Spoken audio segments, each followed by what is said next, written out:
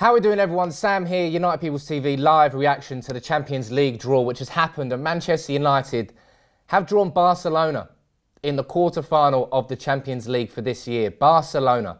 Let me know what you think about that in the comments below. But, you know, the plum draw would have been Porto. That went to Liverpool. They're in the semi-finals.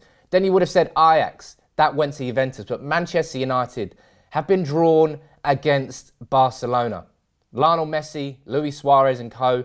That's who United will face in the quarter-final. Let me know what you think about that in the comments. But it's a hard game for United. But I didn't expect United to be here at this point in the Champions League anyway. I thought we were going out to PSG. So did everybody else. But we're through to the quarter-finals. And, well, the Nou Camp, eh? Ole Gunnar Solskjaer going back to the Nou Camp. That's a fucking story in itself. That's where he won the treble for United back in 1999. And 20 years on, he's taken United there in the quarter-finals of the Champions League as manager. That's romantic in itself. But United, we're underdogs. We were underdogs against PSG, but we somehow came through that. And now we've got to go and do it against Barcelona. I don't really know what to think other than, fuck it. You know, if United can beat PSG, then we can go and beat Barcelona. But whew, we are massive underdogs going into this game. And Barcelona, you know, have quietly, while Real Madrid have been melting away, they've just been doing what they're doing. Absolutely smashed past Lyon in their was it round of 16 game, won 5-1. I think Messi scoring 2 and got 2 assists as well. But Barcelona, eh?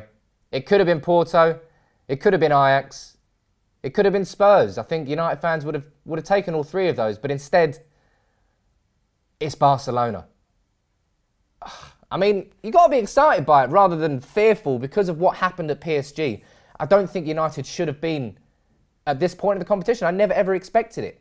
So it's a free hit in that respect. Solskjaer has already done more than anybody would have expected to as Manchester United manager in the Champions League.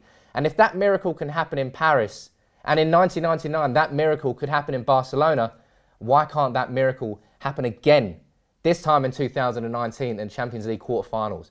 Let me know your predictions in the comments below. And the semi-final draw is also done, so Manchester United know that if we get past Barcelona, we're going to face Liverpool in the semi-final of the Champions League. I can't get my head around how big that fixture would be. I was nervous enough playing Liverpool in the Europa League, let alone playing them in the semi-final of the Champions League. But United have got a serious job on their hands to make that match happen. We've got to get past Barcelona, who aren't infallible. It's not like the Barcelona of 2009 and 2011 that completely swept us aside. The Barcelona team now does have weaknesses, but United do have more weaknesses. But let me know what you think about that draw in the comments below. Is it the worst draw United could have got? I don't think it is. I think Liverpool and Man City are both tougher teams, and maybe even Juventus with Cristiano Ronaldo. But Man United are playing Barcelona in the quarterfinals of the Champions League. Let me know what you think about that in the comments below. As always, if you're new to the channel, subscribe. And if we get through, we're fucking playing Liverpool in the semi-final. How about that?